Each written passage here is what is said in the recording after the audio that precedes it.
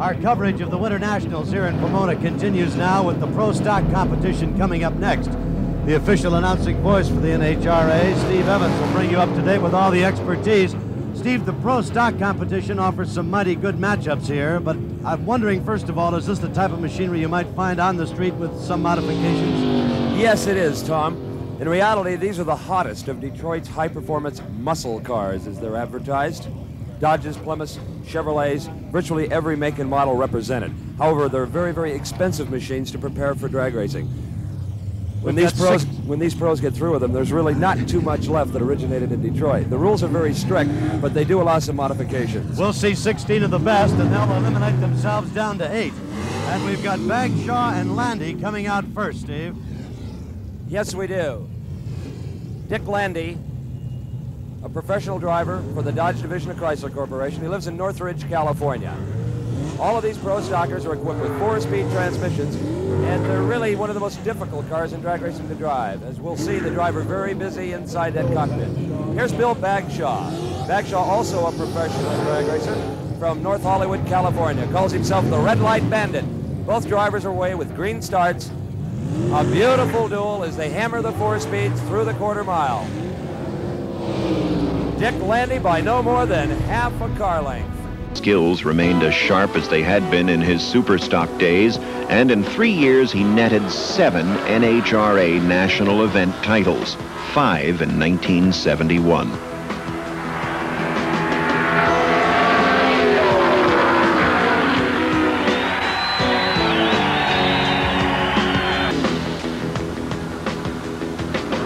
For Dino Don Nicholson, success also followed in Pro Stock.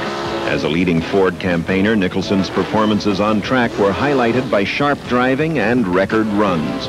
Most unlimited opportunities to create, to experiment, to overwhelm.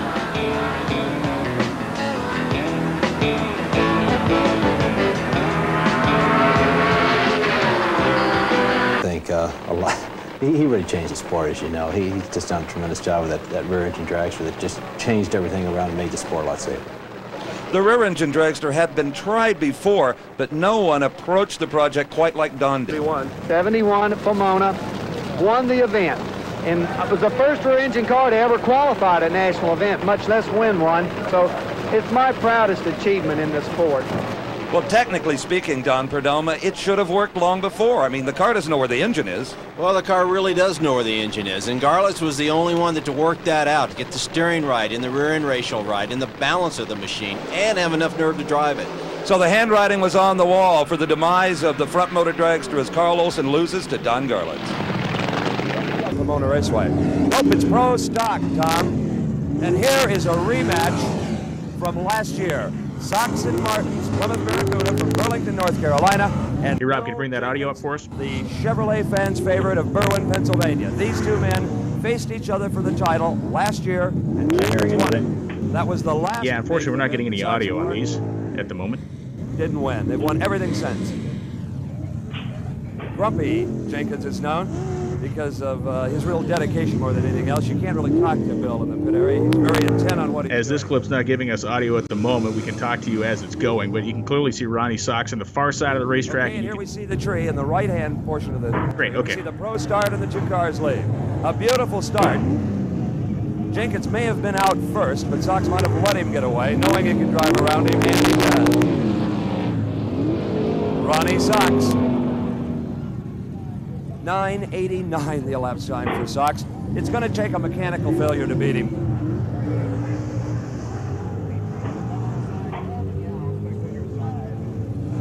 Okay, here is a replay of it. Another Pro Stock race. The action fast and furious, and from this vantage point, it's very difficult to get a hold of them sometime. In the left-hand lane, Akron Arlen Vanke from Akron, Ohio. Here in the tower lane, a Plymouth Barracuda to challenge him. Vanke is due for a major NHRA event win. He's been runner-up at 2 championships in 1970.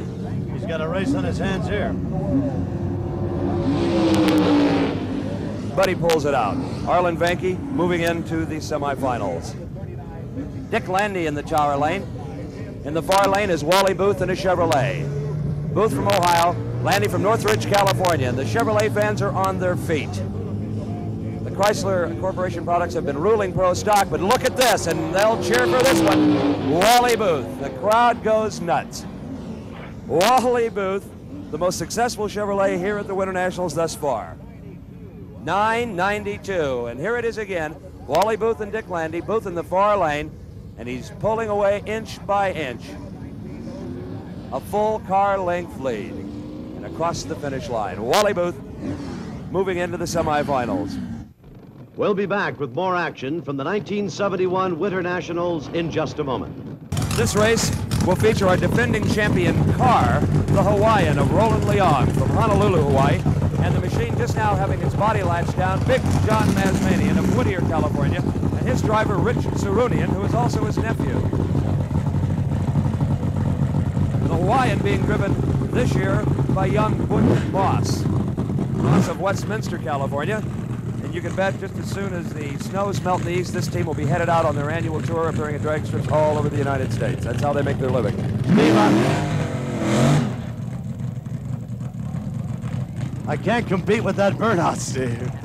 you know, the burnouts really have added an awful lot to the show, not only as well as helping me elapse time. Generally, at most drag strips around the country, the funny cars will go up to the starting line and do burnouts from the starting line, sometimes almost a full quarter mile and back all the way back up again. Obviously, there's not time for that at a big meet here like the Winternationals. I was about to comment that at first glance, a funny car just looks like a strange automobile. And then you see the driver sitting right dead in the middle of it, just as if it were any other type of racing machine, and you realize that it's something more than just what you'd see on the city street. That's true, and even though there's nothing on these automobiles that's stock, not even the body, they're made out of very, very lightweight fiberglass. They're just because there's a strong product identity factor. The Chevy good for the Chevy funny cars, and the Ford for the Ford, and so forth. Masmanian, utilizing a Plymouth Barracuda appearing replica of a Plymouth Barracuda. Driver Richard Cerrone strapped in. He's completed his burnouts, and he'll meet the Dodge of Roland Leong, appropriately named the Hawaiian. Inside the cockpit, you can see Butch Moss. Moss moving up very slowly. These machines utilize a 2-speed transmission. They have onboard fire extinguishers and every conceivable safety device. The nitromethane fumes are very strong against the mast. An unbelievable wheel stand by Richard Cerrone. Moss blazes the tires to victory. You'll seldom see a funny car stand on the bumper like that, Tom. Take another look at it, Steve. It is really something. Incredible wheel stand, especially considering that the drivers think there's a lack of traction. Now you'll see the front wheels start to go skyward. Cerrone not lifting at all. Rocks over, and it may bounce all the way up. There it goes. Almost all 4 wheels off the ground. It could have done some severe damage to that $20,000 car. Gene Snow for bringing the class to the attention of NHRA and legitimizing it finally. And it was only appropriate that in 1970, Gene Snow was the NHRA Funny Car World Champion. Snow at one time ran as many as 3 cars on the match race circuit, giving a lot of young drivers a chance at stardom.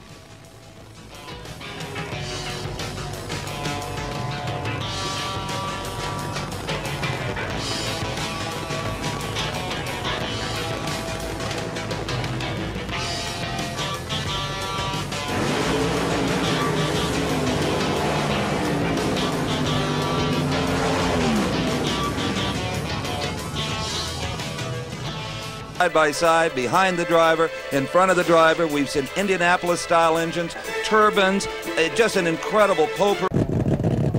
Also, here's the camera on the starting line, atop the NHRA control tower where the announcing, timing, and scoring is done. And this is Kenny Safford. Safford in the semifinal round will be meeting Jimmy King. King and Marshall from Providence, Rhode Island. I don't think that Safford ever felt he'd be in the semifinals. He took this ride from Larry Bowers at the very last moment. He's a funny car driver by occupation. He just didn't happen to have a ride right now. And there again we see the Bowers crew adding more fuel to Safford's tank.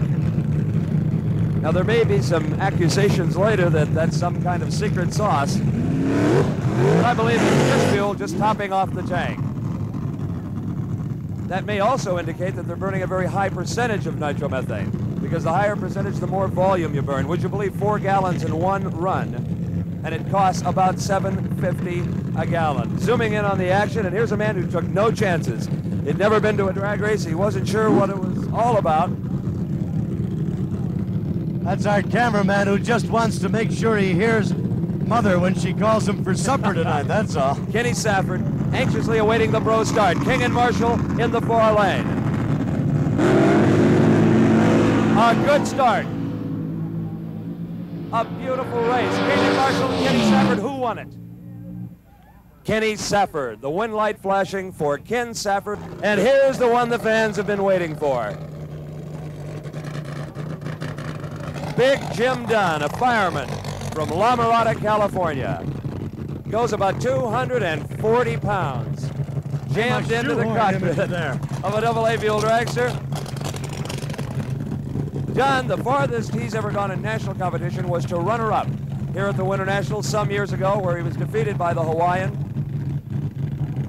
The crew making a lot of hand signals to Dunn, trying to get him in the puddles of bleach. Garlett's already headed towards the starting line. Garlett's wearing not only does Garlett's have a rear-engine car, he's wearing a full-coverage helmet. The breather mask is hidden, and he peers through a window in the helmet. We've seen a lot of bike racers and Indianapolis racers use these helmets, but this is the first time we've seen one on a drag racer.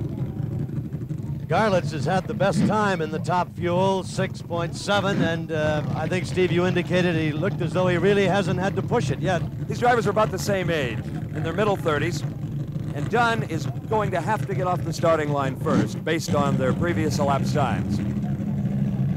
But getting out ahead of Garlett's is next to impossible. Oh, he really comes off that light, doesn't he? Incredible Don Garlett's.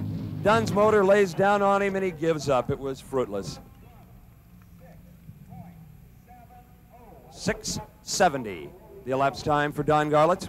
Boy, he's consistent if nothing else. 6.72, 6.72, 6.8 in the original elimination, now 6.7. But only 209 miles an hour. He's going into the finals with a potential for a great deal more horsepower.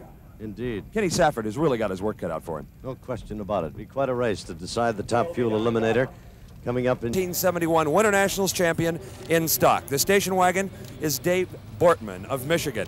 In the left-hand lane is Californian Marv Ripes of Van Nuys. Ripes was the only Californian left after the first round of competition. The handicap being very, very carefully calculated, dialed in for the electronic Christmas tree. Marv Ripes, this will be his second, if he wins it, his second major event victory in a row. He won the Super National of Ontario in November. Both drivers leave green lights. Marv Ripes in the Corvette, trying to get around him, trying very hard, but I don't think he can do it. Bortman in the tower lane is your 1971 Winternationals stock eliminator champion. 12.91 seconds elapsed time. It appeared for a moment as if Ripes was going to catch him right here in the replay, and then it looks like the car might have faltered a little bit. The engine might have stumbled because he made up no further ground, and there's the win. The Rod Shop Dodge from Columbus, Ohio, Dave Bortman from Muskegon, Michigan. His time was 12.9 and his speed 105 miles an hour to win the stock eliminator title. We were talking earlier how very few men have ever won 2 Winternationals. They've never done it in top fuel, or funny car, or in pro stock. Well, here, burning out in his Super Stock H Mustang is Barry Poole of Chatham, Ontario, Canada. He is the defending champion in Super Stock Eliminator. He could make it 2 in a row.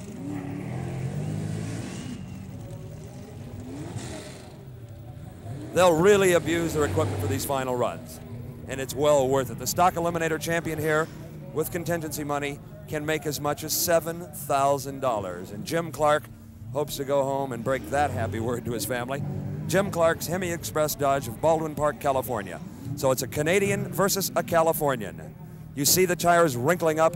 They have only as much air pressure as they possibly need. The tires wanting to spin right off of the rims. In fact, there's screws through the steel rims to hold the tires on the wheels. The final in Super Stock Eliminator.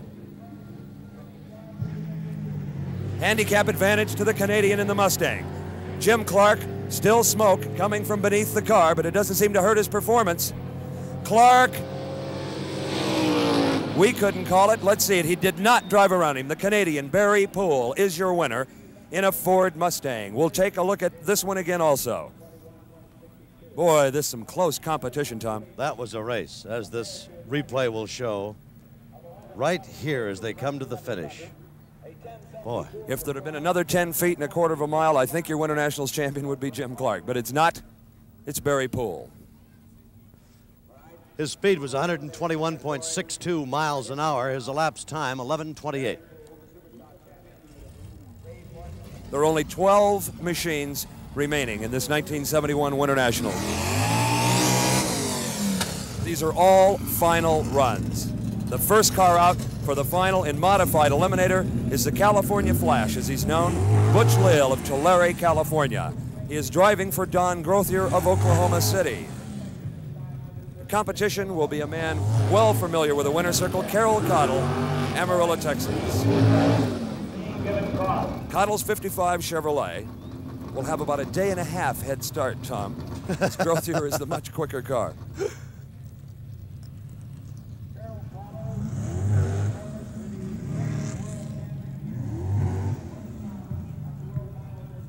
Here is Butch Lill, one of the most talented pro stock drivers. He's preparing a new car for his own use. Didn't have it ready in time for the Winternationals, and fortunately picked up this ride with Don Grothier. Here we see the tree come down. Quite a handicap, about 2 seconds, and that's a long, long time.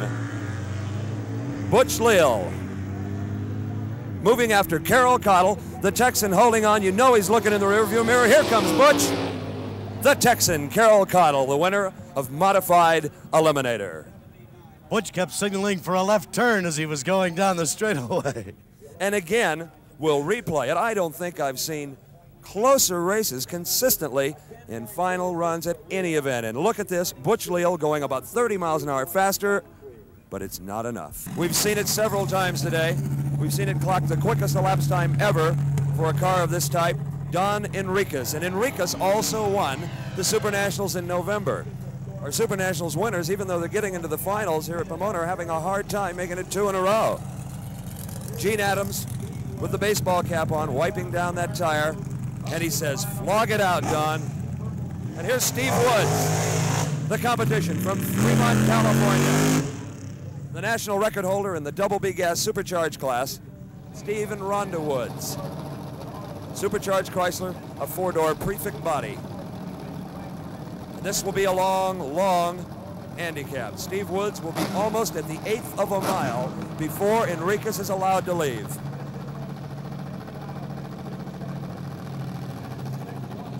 They were showing the handicap to the two drivers there, and apparently, Steve, they both agree that's what it should be. The pre-staging lights are lit. Enriquez is staged, Woods is staged. Starter buster couch triggers the Christmas tree. A green light for Steve Woods, a green light for Don Enriquez. And watch this fuel-burning Chrysler move in the mid-range. Look at that. Boy, did he come. Whoa. Don Enriquez, 7.34 seconds. Steve Woods just about got his doors blown off when Don Enriquez came around him. Incredible performance, Adams and Enriquez. 199.11 miles per hour. And in that last 1/8 of a mile, Enriquez really turned it on. That the 8 eliminators will win. The figure you see with a helmet under his arm and the wide drag racing slick balanced beside him. An outstanding trophy. I think a little more unique and a little more meaningful than just the average cup. And the other trophies, that's typical of Class Warner awards and special awards. And here's our top gas final moving down. One of these trophies will belong to one of these gentlemen. Will it be Walt Stevens? Here, driving the odd couple from Van Nuys, California. The Chevrolet engine is forward, the Chrysler is aft. We don't see any competition coming down for Walt Stevens. Where is Bill Mullins?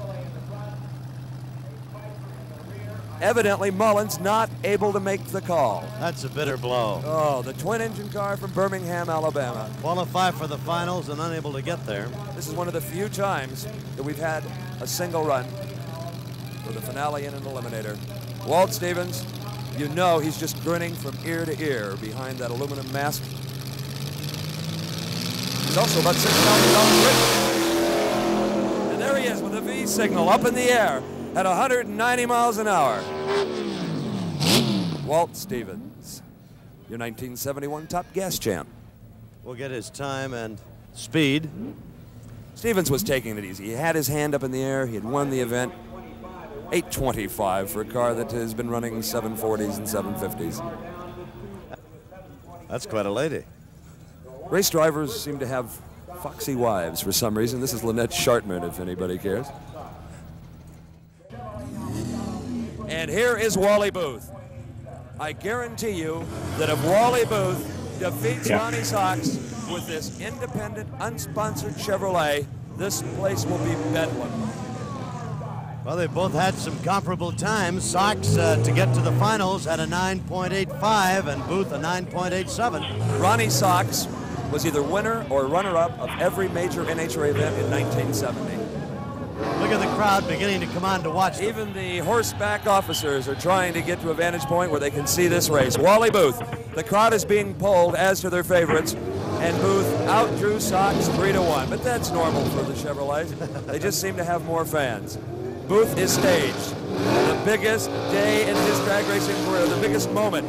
It's a green light start. Sox has an immediate advantage. The Chevrolet trying to catch it. He's not going to do it. No way. The king of pro stock.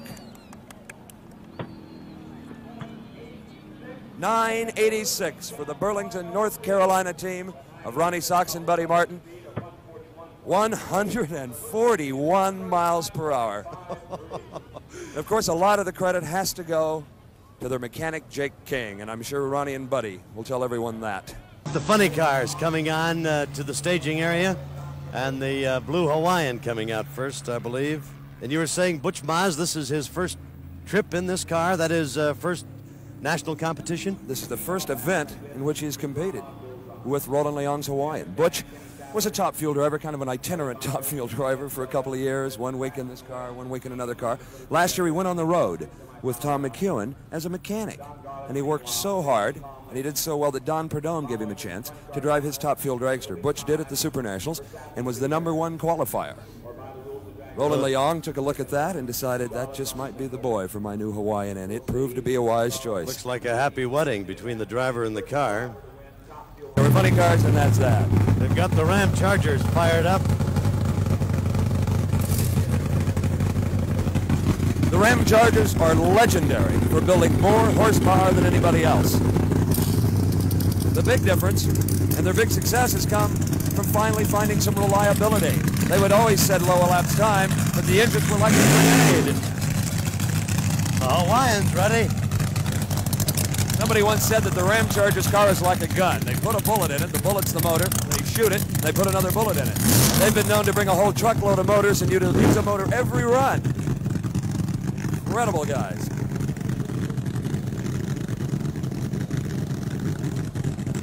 Roland Leong could make it 2 in a row. He is the defending champion car owner. Roland did it here in 1966 when he won the Winternationals and came back the next year with a different driver and won it again. From the way they both burned out, they appear to be ready to go. Boy, are they ready. The burnouts are so hard that the tire smoke has even filled up the cockpit. Butch Moss may be having a little trouble seeing out of that car. Listen to that Ram Charger's motor. Just crisp and clean.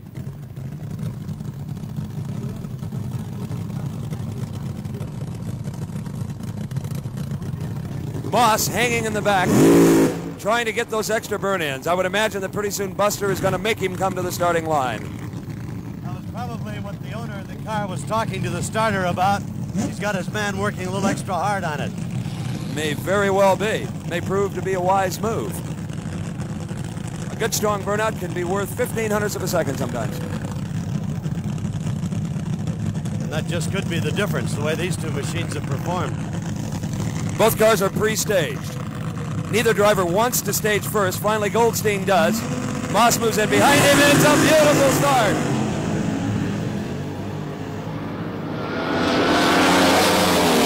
What a finish. The Hawaiian. Roland Leong makes it 2 in a row. The first big win ever for Butch Moss, the first time he drives the car. Boy, that is almost an Horatio Alger story. Low elapsed time of the event for funny cars, 6.93 seconds, 212 miles per hour. Here's the replay. You just can't make them any closer than that. Not hardly. One Not hardly. car length between them at 400 feet a second. Wins, that's something. The announcer right now is saying, ladies and gentlemen, Don Garlits, and that's the only introduction he needs. The unique rear engine sensation.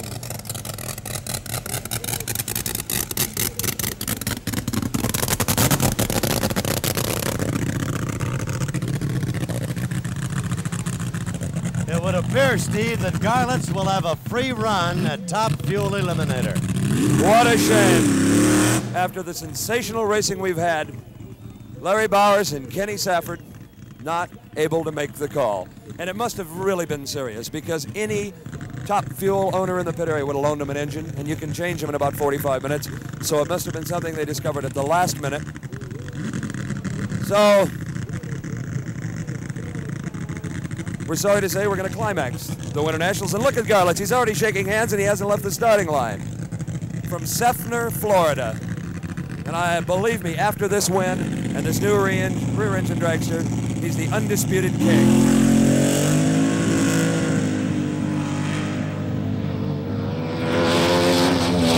And I think for the fans' sake, he smoked the tires on purpose. He did a little bit. He I put on think he quite a did. run for him. I don't know as how Safford could have caught him. That's not to demean Safford's car or the equipment or his ability as a driver, but Garlits, as you indicated so many times throughout this telecast, appeared to be the class of the Top Fuel Eliminators in contention here today, and his car probably was not really pressed at any time. I think I know the answer to this question, but I'll ask you anyway. The future of the rear engine Top Fuel dragster. Well, I think it's here to stay. I believe that we'll see lots of cars built now because obviously the car is safer. The driver, I ran all day long, never got anything on my helmet or anything. It was just a nice, clean ride. The noise is not objectionable. You're not getting anything on your face. I believe we'll see a lot of cars. I believe this is the beginning of the end of the slingshot as we know it today.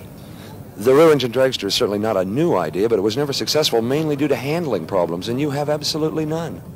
That's right. You notice on the second day I got a little out of shape about halfway down when I ran in an oil slick and had no problem coming out of it, which was a good test. And then the smoking the tires there on that run shows that the car handled very nicely even with the tires loose. So I really don't know why they never have worked before. I think possibly it was a combination of tires and clutch. The things that we have today make it possible, where they didn't have those a few years ago. Well, you are truly the big daddy after this.